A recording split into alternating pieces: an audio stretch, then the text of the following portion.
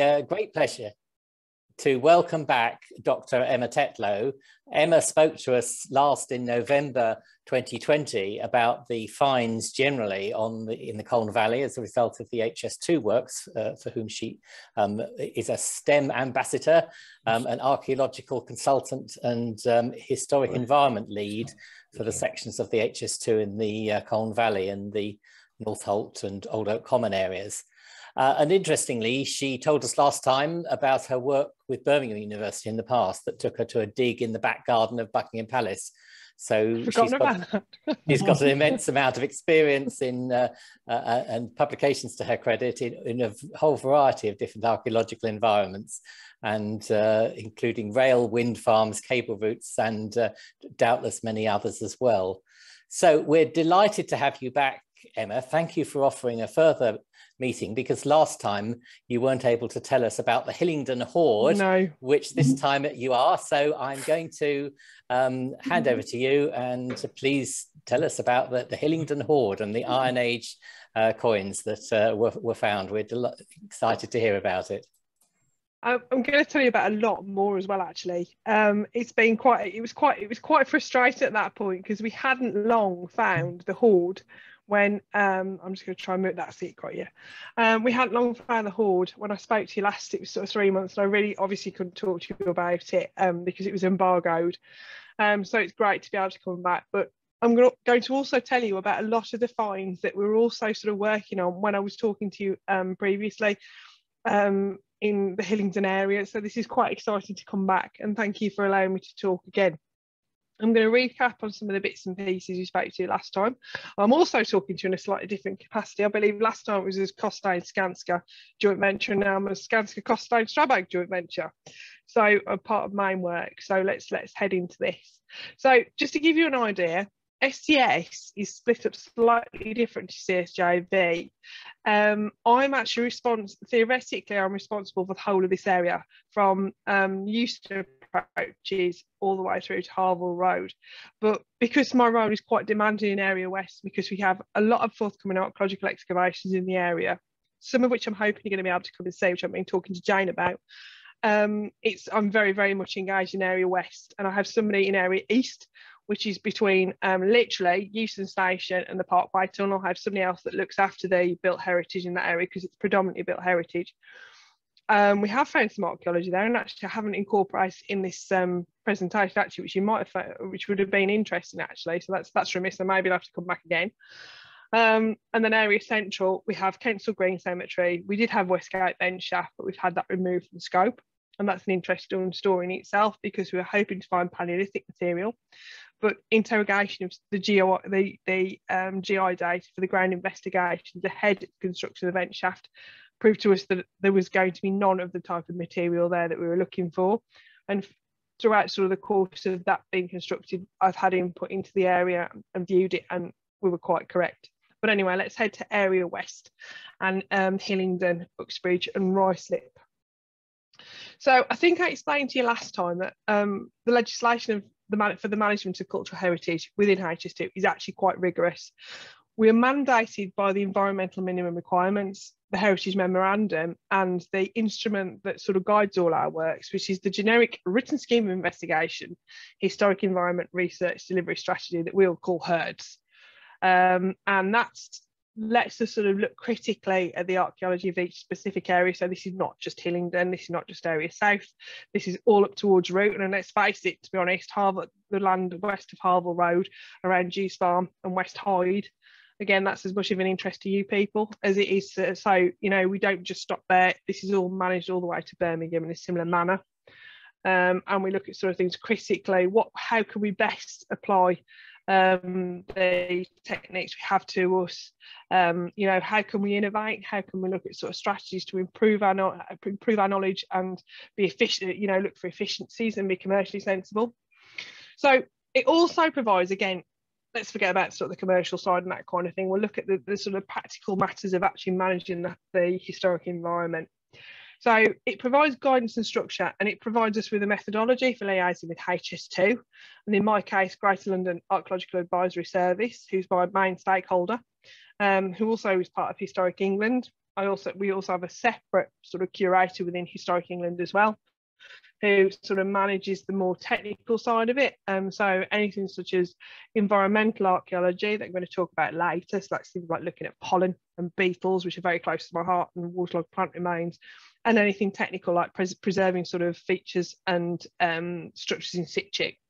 So again, as I've suggested previously, this gives us continuity and consistency of process, and the methods of investigation applied across route are similar, so they can all be sort of transferred back to each other. We can look at them collaboratively, we can compare, and we can trust, and we can learn. Our decision-making process is driven by something called knowledge creation objectives, KCs as we call them. Now, these were determined by myself in my role with CSJV. And these are continued now through to SCS Railways. So these we take guidance from the regional and the national research strategies for sort of different time periods and different areas. So we look at the sort of the Iron Age research strategy, the research strategy for this part of the UK. Where applicable, we can apply sort of, you know, if we sort of, as we are here close to Buckinghamshire, so the Chilterns, we look at their, you know, their research strategy as well, and how we can really sort of feed and inform the archaeological record area by area. And again, Emma, can I interrupt you there? Are we supposed to be seeing your slides at this point? Yeah. Can you oh, no, we're not seeing your slides. Oh, no, that's terrible. To be honest, there's been no pictures. You haven't missed anything. No, I didn't think we'd miss much, no, because what you were talking about sounded perfectly explanatory in itself without pictures. It would be nice to see some people. It would be nice to see something though, wouldn't it? Hang on a minute, let's sort. So if you do share screen again. There we go. Where are we? Share screen share. So we want that one. Let me know when you can see them properly. Thank you for telling me as well. Not at all. It's just started now. How about that? And we're seeing the whole of PowerPoint at the moment. There we go. How's about that one then? Does that work? Yes, that's fine. We're seeing just an individual slide now. That's great. Fantastic. So we've just got to the bottom of that side. So again, this allows us to determine a strategic approach, so we can look at the whole route in sort of collaboration. So we're looking at we're looking at things objectively, and we're looking at the whole landscape-based process. And again, it's about comparing and contrasting results and making sure that we understand what which each other's areas are doing.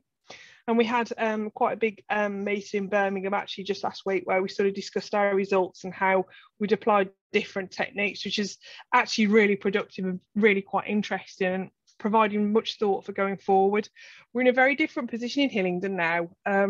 We were, in terms of the sort of the works I came to talk to you about, which was the enabling works for CSJV, we were actually quite behind everyone else because I was the last package to be let. So we were quite sort of working from a back foot in terms of the archaeology, but now we've actually overtaken everybody else, and we're now in main works, where some of those are still in the early work stage. Now, one of the things that's interesting about West Ruislip Golf Course, because everything else is undertaken under the Hybrid Act, so we are mandated by HS2. The bulk of West Ruislip Golf Course, so anything beyond the line that you can see at the moment in the golf course, where we've got the CLD fencing, which is the green sort of mesh fencing, anything north of that is actually under a town and country planning application. So we're working on this very differently, which is making the actual process quite interesting in how it works, and actually being in normal planning legislation, which is completely different to the hybrid bill. So I'm going to bypass that, because this sort of covers what are the driving factors where we retain an element of the normal planning legislation. Unfortunately, it doesn't talk about the Town and Country Planning Act, which is sort of, as you can imagine, is quite sort of involved. These are sort of what the Schedule 20, which is the sort of Burials Act, which deals with any sort of burial grounds or any unexpected finds of human remains. Schedule 19, which is ancient monuments. We have no ancient monuments in our area, and the route has actually been plotted to avoid ancient monuments. Schedule 18, which is listed buildings. We do have a couple of listed buildings in this area, but we will not be impacting them where we would need one of these documents. And then we have the undertaking assurances within the individual members of the public. So we also have the High Speed Rail Act, which also covers the whole of the works that we undertake.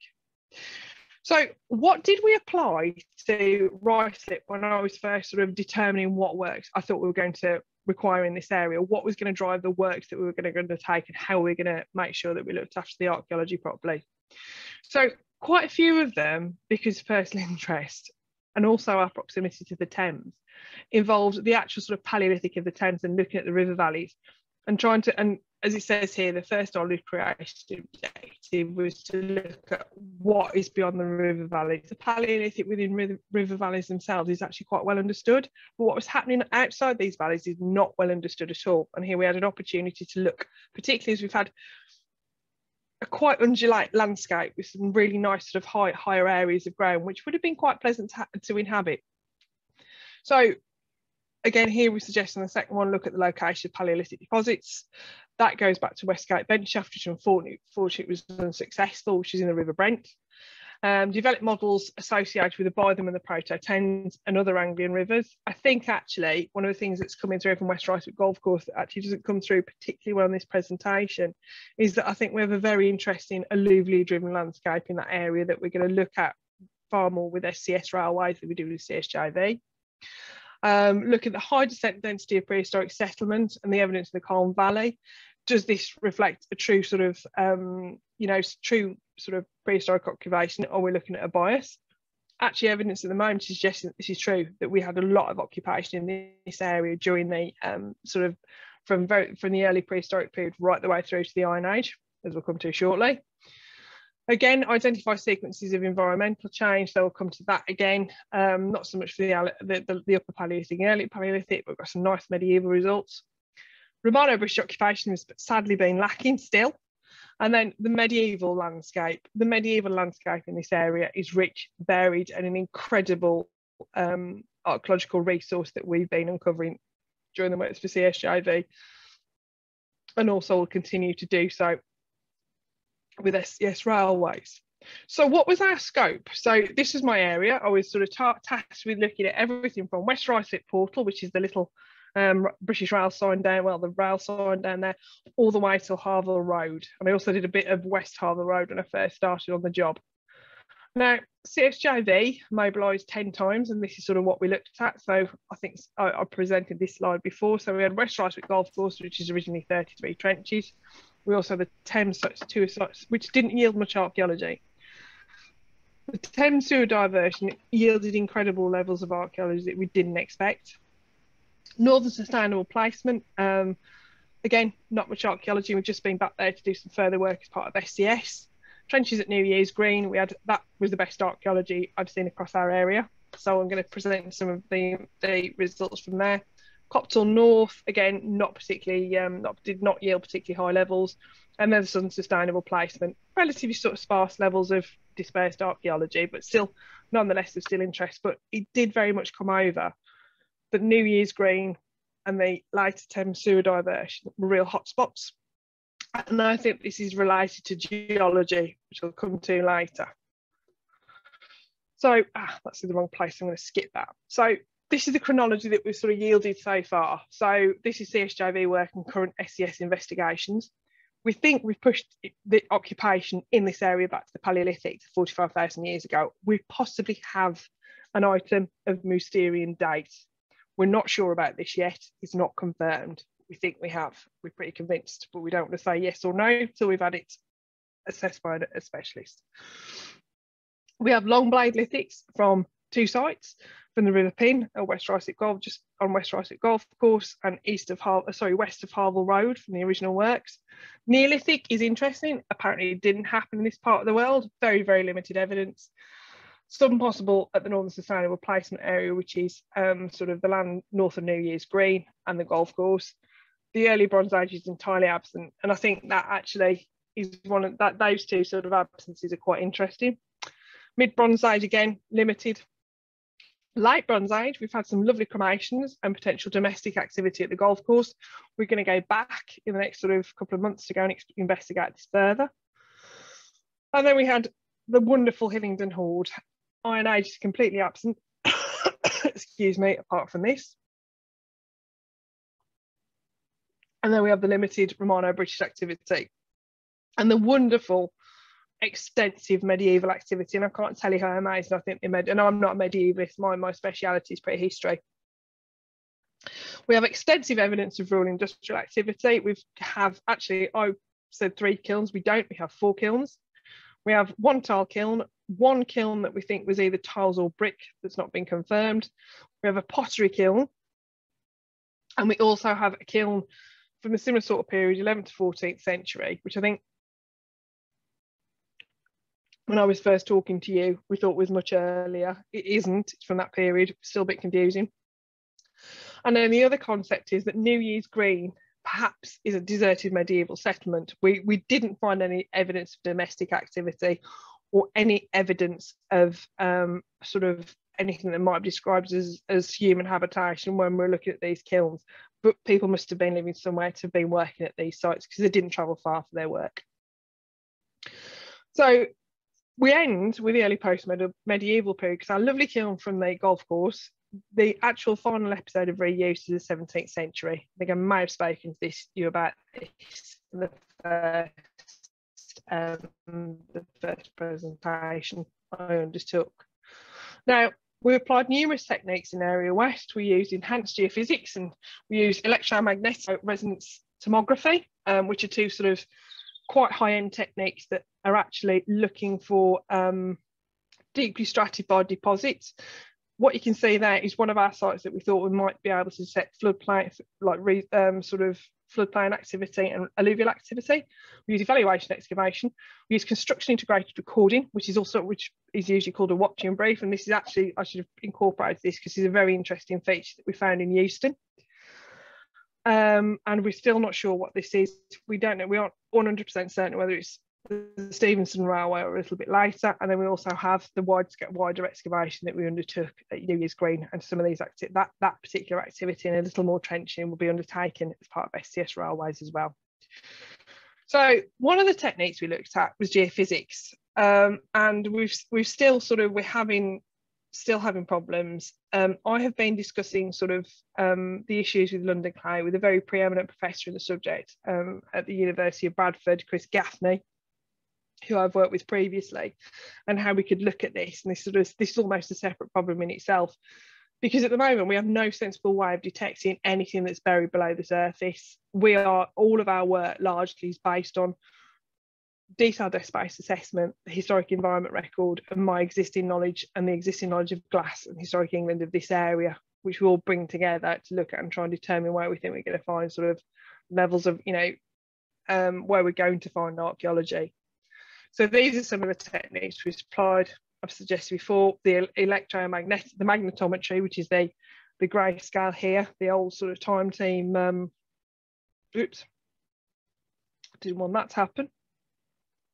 Where are we?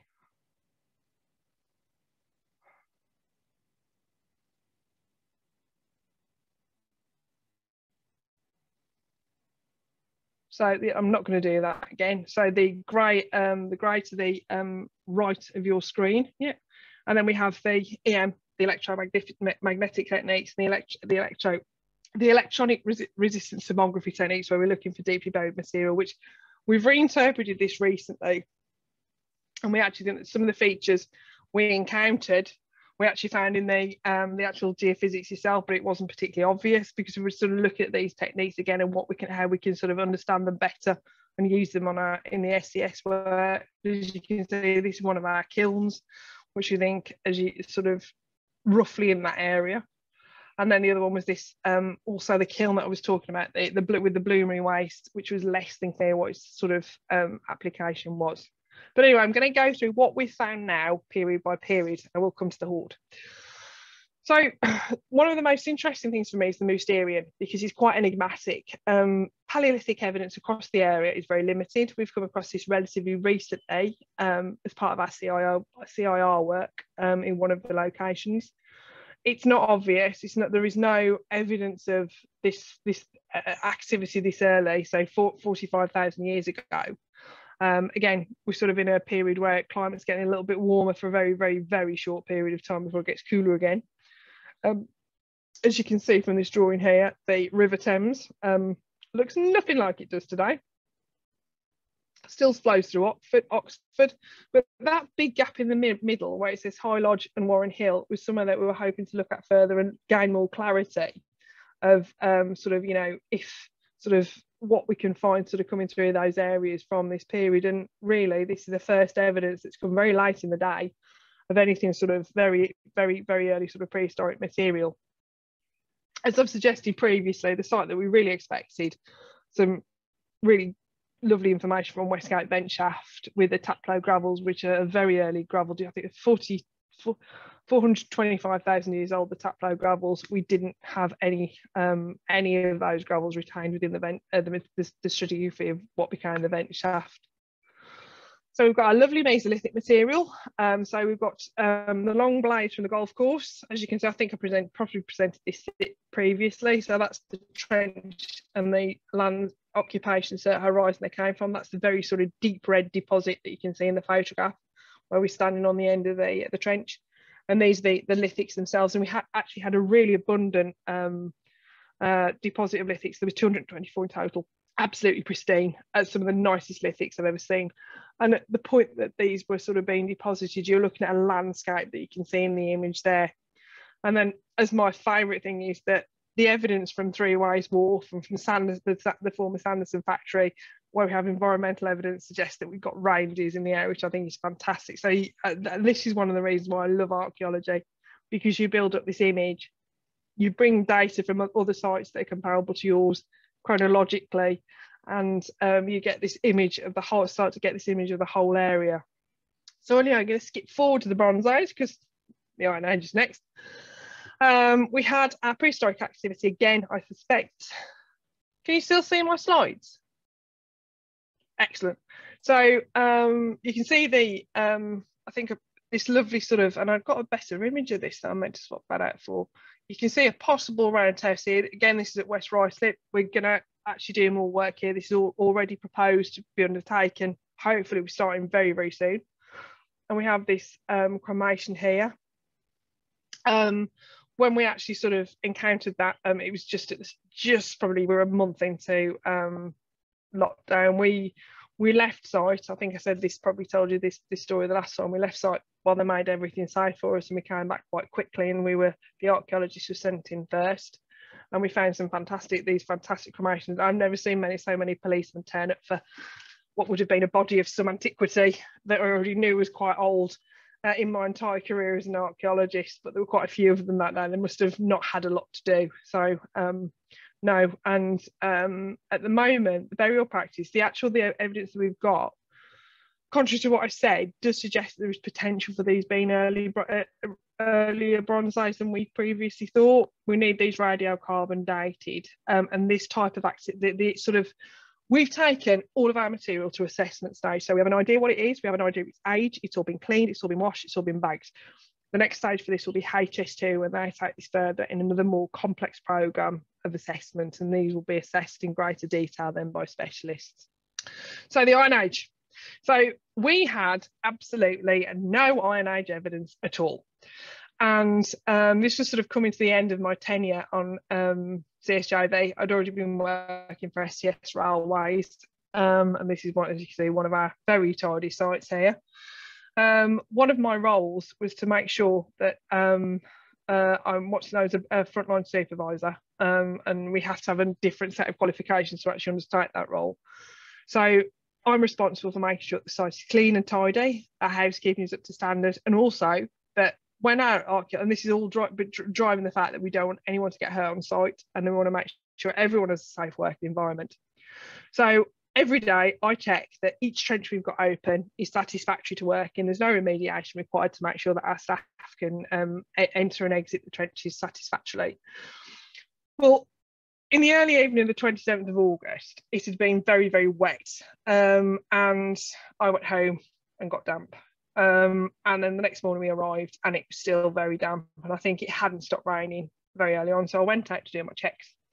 So walking on the trenches, and during the inspection we encountered some trenches full of water, but this water did us a massive favour, because the actual material, it would not have been as visible as perhaps it would have been had this rain not have occurred. and there really was some treasure at the end of the rainbow, and it looked like this. So we were walking along, and my colleague and I I was acting a mentor role, and she was sort of learning to do my job. And we walked along, and she said, "Goodness me, what's that green puddle there?" And I said, "I have no idea." So we had a look, we had a poke, and it turned out to be this, and we pulled out that poting. Now, when I first saw them, I had absolutely no clue what these were. As an archaeologist, the last thing you ever expect to find is gold and treasure. It's the first thing everyone asks you if they've ever found, and it's the last thing you say, no, I've never found. I mean, I found gold before in environmental samples, but never anything like this, never expected to encounter anything like this.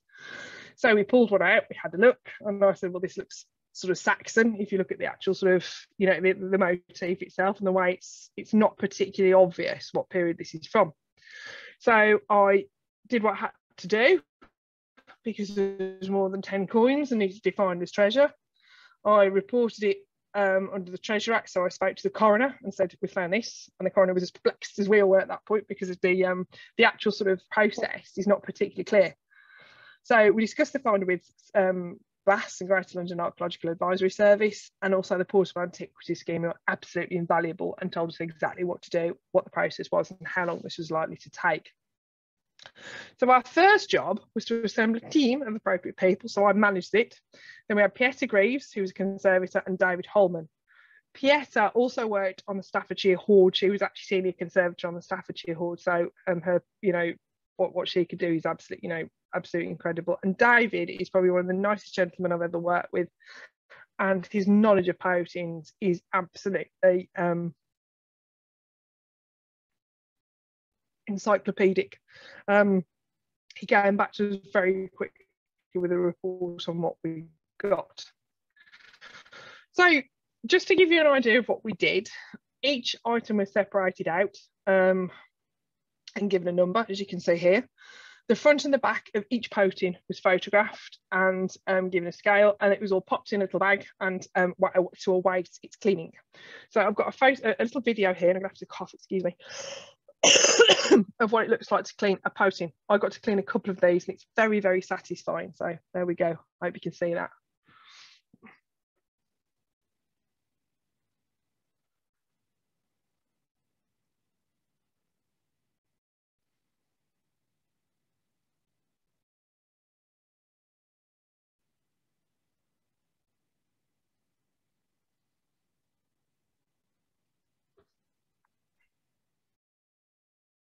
And what Pieta uses to actually clean the to ensure that we don't damage the poting itself is a Berberis thorn, and they're quite long thorns.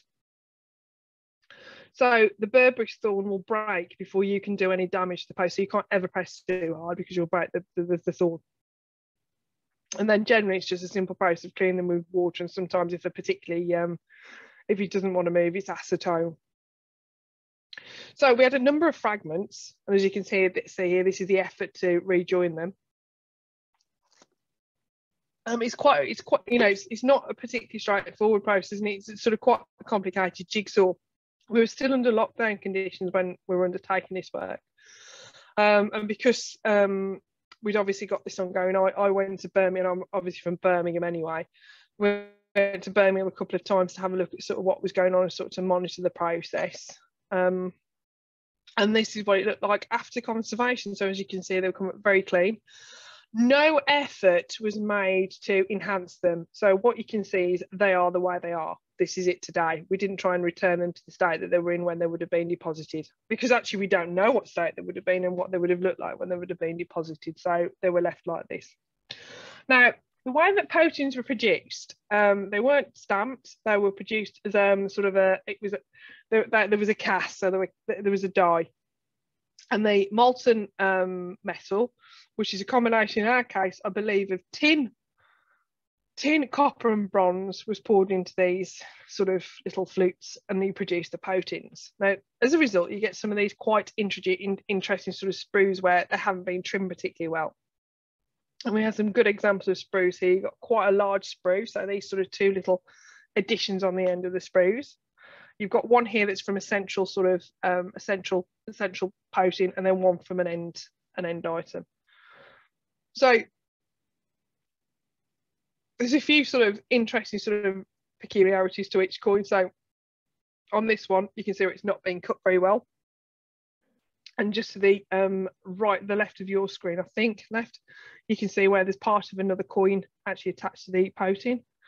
And this is just an idea of how British pouting's developed. And I'm not sure if any of you know how they came about, because I knew nothing about them. I don't know a lot about them. Freely admit I don't know much about the Bronze Age, but they actually originally came from Marseille. And on the front they had the head of Apollo, which is quite clear on the one from Marseille, and a bull on the back. Now they migrated northwards to Kent. So the first sort of evidence we have of them in the UK is the Kentish primary poutings, and as you can see, that's actually relatively clear. You can still see that there's a very sort of anthropogenic face, and also the bull looks quite clear. But then as you move towards sort of later periods, it becomes less and less obvious of what you're looking at. And I think the thing that pointed to me that it could have been Anglo-Saxon was this the bottom of that earlier flat linear pouting, where it looks as though it's the white horse from Lambourne. So we had a very, very interesting collection from the Hillingdon Hoard. It was not a standard group of poutings. It had a number of poutings that were much younger than any previously seen. We also had a group of poutings that had never been previously encountered before.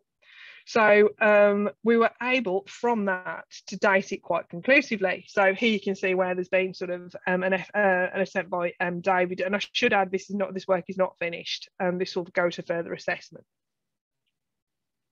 So you've got this composition here where they tend to fall in the F and G category. Now the F and G category, as I say, are much later, which is why we're able to give it such a constrained date. Again, you've got composition by subgroups, the different subgroups. I'm not sure what the different subgroups mean. I'm aware of what the overall meaning is towards the hoard itself. And again, a much more detailed sort of representation on the end of what the composition of each subgroup. So again, we go back to fragmentary coins of the Hillingdon Hoard. Again, there was a lot of effort to try and put these together. They're actually out of order, some of these. We go back to the different sort of types that we've got. So these are the ones that are unique to our hoard. So as this one suggests, it's a new reverse variety of type G2/6. So again, I think this refers to how naive the actual image on the reverse of the coin is. And again, this is just a sort of an example of what sort of variation we had in the coins as a result of the manufacturing process. So again, you've got these strange striations, which are actually thought to be to do with wood. They actually think that the dye for this was actually a wooden dye, not either sand or clay. A casting floor where there's clearly been an air pocket or bubble. And again, errors in the obverse of the design. I mean, that is for the lack of the clarity there is virtually sort of almost not like anything else that you can see amongst the group. And then a recut head on the obverse where they actually think that something went wrong with the casting process and they attempted to do it again. And then we've got a map here of where previous sort of groups of previous hoards have been found. The one apparently that this is closely comparable to is the Tately hoard, which was in Stansted, but they all fall within the southeast of England. They're very rare across the rest of the United Kingdom. And this is a more detailed sort of comparison by selected hoards by group. So you have the earlier hoards from Sunbury, Snettisham, and then you get the later inclusions such as Tately and Hillingdon, and the new additions on ours make it really quite late. So this is everything basically from AD 0 to the Roman invasion of the UK, of England. So we think this is sort of probably one of the latest hoards that's ever been encountered. Now, just to finish off, I'm going to talk about the medieval because we found some lovely evidence from New Year's Green. So we were working on this when I spoke to you last. Again, this is something that was sort of was actually sort of being hot off the press at the time. And I think I indicated we found a couple of kilns. So what was really exciting was towards the very end of the excavation, we revealed an area. We had water drainage issues, and to sort of manage the water, we had to leave an area intact and had to be cleaned back right at the very end of the excavation works themselves. So We found a very substantial work area. We had structural evidence of something that looked like sort of a lean-to, a very rudimentary, structure that was probably just 3 sides and a roof, which initially we interpreted as some sort of animal shelter until we found this. And they were clearly exploiting nearby, the population at this time were clearly exploiting nearby assets, which I'll come to at the moment. Now, the kiln and the kiln furniture was absolutely fantastic. In the image on the far side, on the left, I think, you can see one with sort of a flowers embossed onto the actual sort of surface of the pottery. That is actually Roman. Now, having found such a lack of evidence of Roman pottery, we found that kiln furniture was clearly being reused. So that had been, by this point, that had been reused for at least 700 years, which is quite remarkable. We found large quantities of Hertfordshire ware. We removed 100 buckets in the end that have all been washed and still retained. So we had a Hertfordshire ware kiln, and you have an example of a Hertfordshire ware jug there. Now, what excited me particularly was this feature, which I'll be honest, I was a bit sceptical was anything at all when I saw it on the surface, and we carried on excavating and we took it down a bit further with the machine and had a look, and that's me actually in the trench having a look at it sort of when we first found it. And it actually transpired to be a medieval well, and we had a huge amount of waterlogged material from this well, including a lot of very, very well preserved wood. From the image in the centre, you can see we think it's the lid of some sort of chest or box.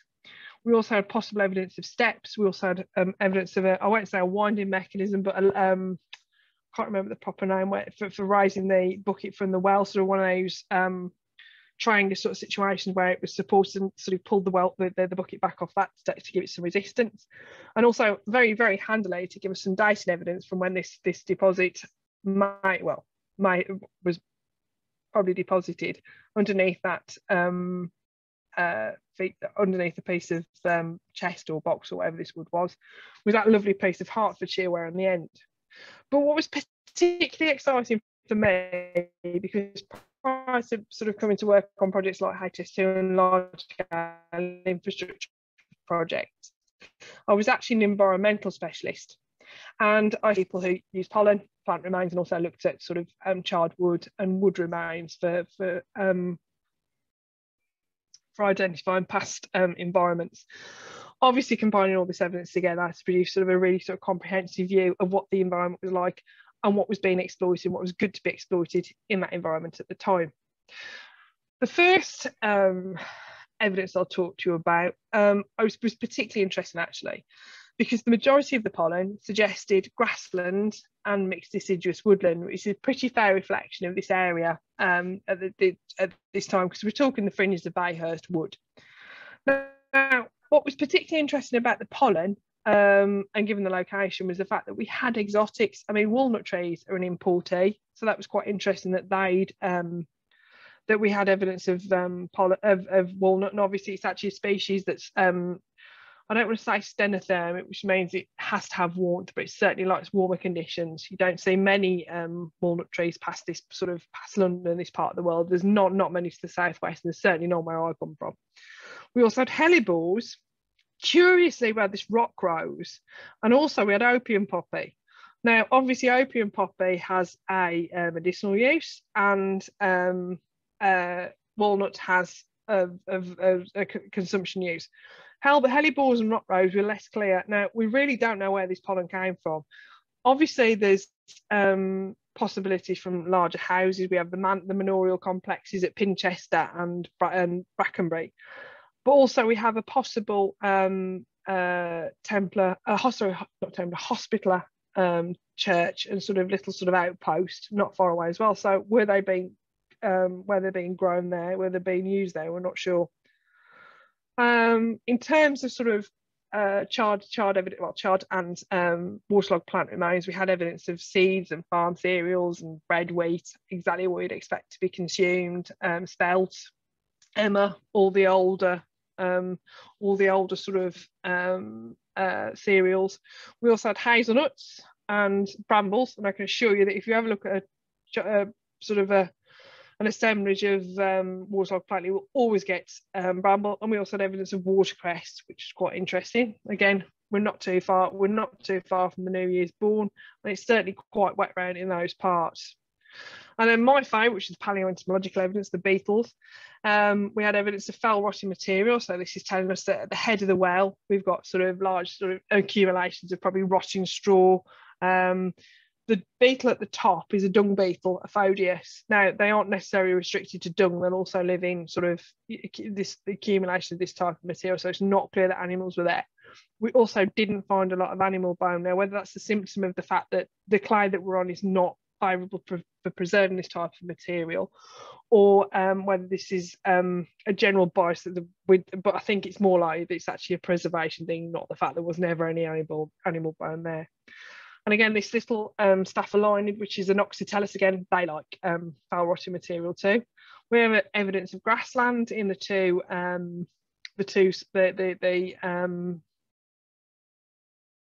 Curculonidae, the true weevil, and the Elateridae, which is a click beetle, and also of living woodland. We had Anobium punctatum, which is a common woodworm, and also one of the family of the Scolytus, so the elm bark beetles, but not any of the key indicators of that disease in this area. And a far more unwelcome visitor, which is Pulex irritans, which is the human flea. And there was quite a few of those examples that manifested from the well. So what did all this lovely environmental evidence tell us? So it told us that it seems to be quite clear, and this is one of the research themes that we've still got in SCS, is that that Bayhurst wood we think was asarted. I'm starting to think that there was quite a substantial cover of dense woodland across quite a lot of the area north of New Year's Green, quite sort of relatively late, so the 12th, 14th century, or there was some sort of evidence of re-advance, because I can't think of any other reason for the paucity of archaeology in some of the areas that we're encountering. We have evidence of this settlement, this rural activity. So where was the domestic activity? It's clearly dispersed, or are we just not in the area that the domestic settlement was in? Are we missing something, or are we just not we're not very far away from it? So there is still a number of questions, but the woodland was clearly being exploited for its charcoal for the purposes of sort of all these kilns that are across this area. And also we have the use of the London clay and the clay itself for pottery, for brick, for manufacturing pots and jugs and so. And then finally, just a quick one about Ruislip Golf Course when we're going back there. I think I probably spoke to you this about before. I've got this fantastic ridge and furrow. As you can see from the LiDAR, and obviously it was created by the way that the ploughing methodology at the time, where the oxen couldn't quite sort of make the circle to turn round. Obviously, that's 6 oxen is something to manage, and you get this fantastic ridge and furrow. And again, we have the medieval tar kiln, and again, this is just a fantastic example of how natural resource in this area being used. You would have needed wood to fire it, which we seem to have a lot of, lots of clay and plenty of water. So again, this was subject to repeated reuse and finally abandoned in the 17th century. And one of the things that we found was this lovely silver long cross petty, which was actually found in one of the walls. And also still my favourite find, hoard or not, of the dog's paw prints, in the tile. And again, as I say, we're going back in this area to look for further evidence. But thank you for listening to me this evening. Thank you very much indeed, Emma. That's a lovely update on what you gave us in November 2020, and absolutely fascinating to see that hoard of coins. And I'm sure members will have plenty of questions about those and the other finds, the medieval finds. Amazing to see what habitation was like in those days. And I think we knew that there was lots of brick and tile making in the area. Are those the sort of kilns you think they are, or were they more domestic kilns? Yeah. Yeah, we think we certainly think that the kiln at West Ruislip and the kiln at Harville Road were tile or brick kilns, and we're certain that the one at New Year's Green was Hertfordshire ware. We are, Yes. but I'm hoping to find more kilns actually. Lovely, lovely. Well, over to members now. I'm sure you'll have loads of questions to ask as a result of that fascinating talk. So if you want to ask Emma a question, Joan, you've put your hand up. Please just unmute yourself and talk. Very much enjoyed the lecture. Thank you very much. At the very beginning, before you got into the thing, I may have misunderstood, but you were saying that you were excavating for 2 different purposes, the stuff to the west of Harville Road? No, it's our work is all combined. So what I do east of Harville Road in my area, which is area south, and C1, which is area central, we combine our results and look at them together. So it's all done as a landscape-based piece of work. But what are the, I mean, are all of it part of HS2? Yes. Right, thank you. Melanie, you've got your hand up. Yes, just a comment. We don't know precisely where these were. We know there was tile making in the Clack Lane area. Yes. But I just thought I'd mention that in 1290, there was an Alfred Tyler who had an acre called Gore Acre somewhere, presumably in that direction. And much later in 1435, John Madder had the right to break up, dig and project the ground, and to carry and take away thereupon the mud and sand, and to enjoy, make, give, occupy and sell tiles thereupon to the proper use and profit of the same John, and one kiln there to burn and dry the aforesaid tiles. This was on the edge of the woods, I think. That would be lovely if we could relate that to something that we found. It would be useful to know which woods it was. Do you know which woods it was, Melanie? Well, it was the common wood that at that stage belonged to the king. Okay, because I think it was Jane that mentioned, because one of the things that we've got on the cards for hopefully the golf course, we're hoping to do a walk around the golf course to look at some of the historic landscape and what we've found. Yes. And I think you've been looking at the golf course, haven't you? Not me personally, but what we have been doing is going through medieval documents that are held at King's College. That would be really, because it would be really interesting to understand some of that, because we've produced and I don't know whether it's in public domain yet, but we produced a detailed desk-based, well, a desk, I won't call it detailed, a desk-based assessment, and it would be really lovely to look at your results and what we got there. It would be, because that's really interesting, because one of, obviously you've got Tolkill Lane as well, and it absolutely, and Clack suggests to me to a mill. Yes. Or is it something else? You know, it's that I've been here long enough now. I've been in this area long enough now to, you know, to sort of start to pick up on sort of some of these trends and sort of looking through to understand the landscape and to understand what I'm looking at in terms of the whole. Yeah. So to actually get that all together would be fantastic. I mean, we do know that there was tile making in the area towards where you're looking at. It's difficult sometimes to pinpoint where these things are happening, but as you say, the clay is suitable. Yes, I mean our medieval documents group will very happily see what we can come up with for you. I'd be very interested to talk. Yeah, I would think that'd be really useful as well. Actually, I do. So yeah, we'll keep in touch about that. And we're champing at the bit to do the tour around the golf course. Yeah, too. No, I feel awful actually, because I was hoping to come here today and give you a date and time to do that, but we haven't yet. But please, honestly, I've not forgotten about this, because it's something very close to my heart actually, because I love West Ruislip Golf Course and the landscape we've got there. And I think to actually sort of share our knowledge, I think to actually go on some sort of tour like this, walk like this, where we could mutually share our knowledge as well, would be fantastic. Yeah. It would, what we haven't been studying, unfortunately, is St Catherine's, which is a big tile making area. That was part of the manor of Harmondsworth.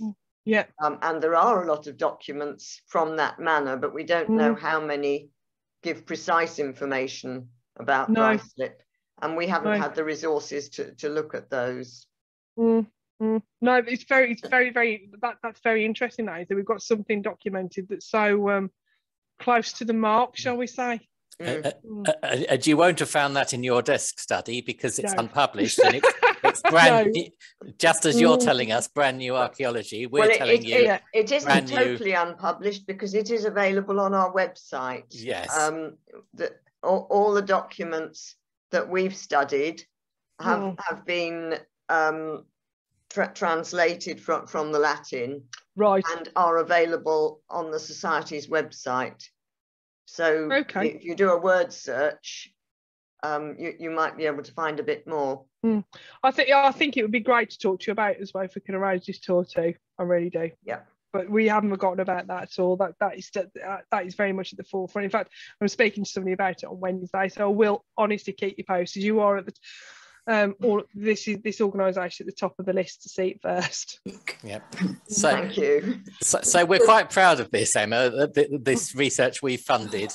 I bet you are. College. Yes. So yes. We'd obviously appreciate any acknowledgements that you can give in your findings, and any and it's obviously cost the Society money, but we've of course we're very pleased to have done that and to share it with other people interested in it. I'll take this away with me this evening and discuss it. Thank you. Right. Can I say something? Please do. To speak. Yes. Well, before we get too carried away, the wood referred to would, of course, be Northwood, because the area that you've been dealing with was not part of the old ancient manor of Ruislip. No. Actually. Is that right? So, yes. Didn't go as far as that. Well, I think you may cross the boundary at some point. But the wood was Northwood. So. But there was a lot of woodland in both Ruislip and Northwood that was more or less contiguous in the period we're talking about. So anyway, perhaps that's something we need to discuss amongst ourselves and form a view on. But there was an awful lot of woodland, as I understand it, throughout Ruislip and extending through into Northwood, all of which was in the parish of Ruislip. But obviously there are boundaries as you move towards the Harefield direction. And the Ickenham direction. Yes. And Bayhurst Wood, that end was St Catherine's Manor. Yes. Yes, it's unfortunate that we haven't, I mean, we've picked up a few things that have been published on St Catherine's Manor, but we haven't studied those documents in depth because they're much more complicated. I've never come across St Catherine's Manor. Which one is St Catherine's Manor? Where was the sort of boundaries of that? I've not come across that at all, so that's interesting to me as well. Well, do you know Ladygate Lane? I do know Ladygate Lane, yes. Yeah, that's in St Catherine's Manor. Right, okay. It was interesting. In that corner. Sure. It was a very small area that was an outlier of the Manor of Harmondsworth, as I understand it. Oh, right, okay. Yeah, no problem. No, there was clearly land holding that bridged the two. Yes, I'm sure, yeah. No, so, it's really fascinating. Yes, I mean, our tilers may not be relevant to the actual findings on the HS2 line. It's difficult to tell. We're looking at the landscape perspective, so all these tilers are. Yeah, well, I mean, there is evidence that obviously in Eileen's book, which I'm sure you have, the goodliest place in Middlesex. No, we do not. I've never seen that before. There you go, see? That is the Ruislip Bible. You can't do any work in this area without it. Well, now I know. I do know. Anything by Eileen Bolt, BOWLT. Okay. Because she's also done a bit on Ickenham as well. No, fantastic. Is very valuable. Excellent. Thank you very much for pointing me in that direction. She's our society president, and I think she's listening in on this call, so her ears are probably burning. I was going to say, no, I'm embarrassed now. Not to know. We'll redress that balance. Thank you. Any more points, questions from anybody?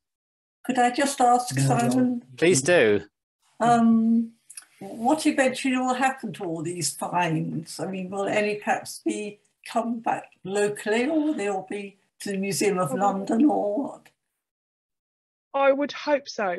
I certainly hope the hoard is going to come somewhere. I don't think it will come here, but I think the hoard may stay. Optimistically, I'm hoping it will stay in the local area. But at the moment, all our material is being curated, and I actually go and visit it to make sure that it's being maintained correctly. So we've got boxes in a storage area, in a storage sort of that's been stored by one of the archaeology units that work for us for CSJV.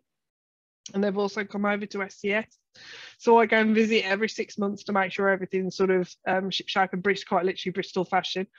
And then ultimately, HS2 will take this forward to a programme of what we call in the business is updated project design, which is basically further analysis for the material that's, you know, sort of worthy of it. And actually, we're from having very little at the end of 2019.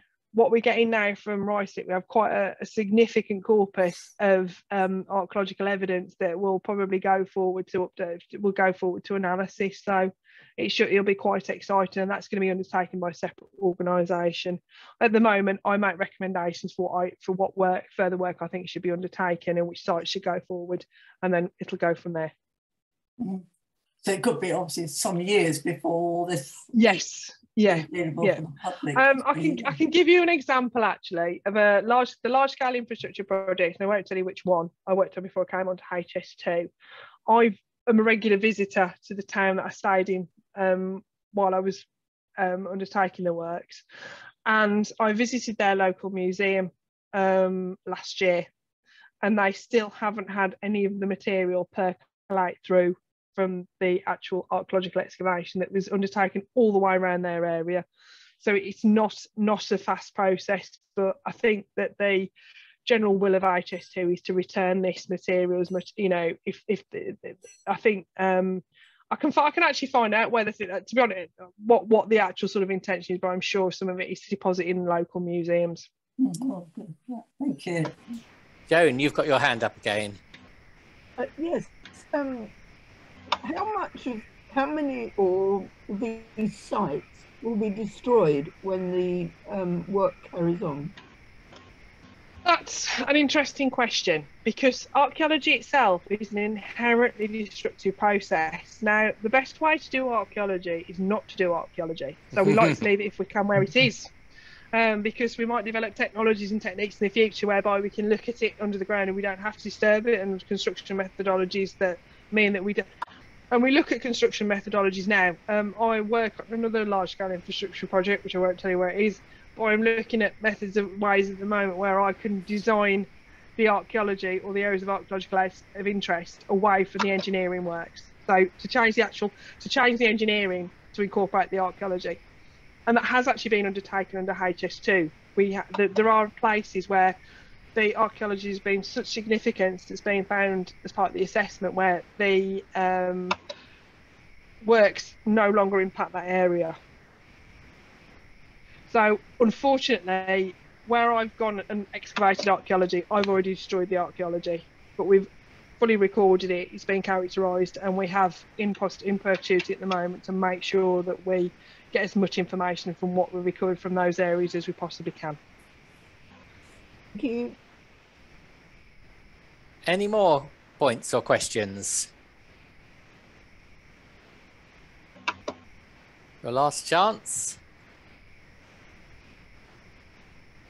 Right, well, before I thank Emma again for such a fascinating talk and also the fascinating responses to the questions and discussions, just a reminder that we meet next on Tuesday, the 20th of September, so at 8 p.m. in St Martin's Church Hall, for those of you who wish to turn up in person, which I hope is the majority of you.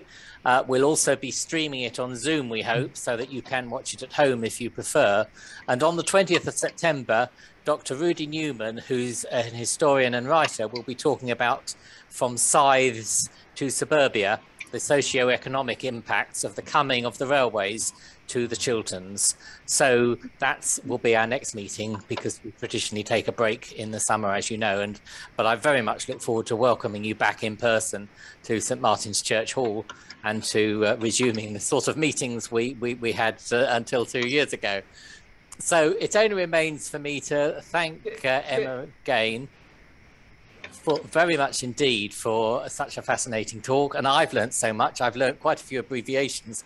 I now know what a DMV is. And I was a little hazy on what a long blade lithic was, but I've now got the idea that a lithic is presumably from lithos, the Greek for stone. So anything made of stone is presumably a lithic. So I've learned an awful lot, as well as, of course, the detail of what we've actually found in our area. So thank you very much again for joining us once more, and we very much look forward to meeting you when you're able to guide us on a walk around the site, and we'll keep in touch, as we've discussed, particularly with our medieval research group, to share what we can with you that have been found in the records at King's College, Cambridge. So without more ado, that's the end of the meeting for this season. Thank you very much for joining us, everybody, over the whole of this season. Have a really great summer. And I very much look forward to seeing you all on Tuesday, the 20th of September in St Martin's Church Hall at 8 p.m. So bye-bye for now, and have a great summer. Should we explain why it's Tuesday and that we will be meeting on Tuesdays from now on? Good idea, Melanie. It's Tuesday because we can meet at 8 o'clock prompt. And so turn up about 10 minutes before. The meeting will actually start at 8, because we're not following a ballet class if we meet on a Tuesday. So that's why we've changed day of the week, so that we've got the hall from a bit before 7:45, I think, set up, so that the meeting will start promptly at 8. So it will be on Tuesdays from the foreseeable future now. So thank you for that prompt, Melanie.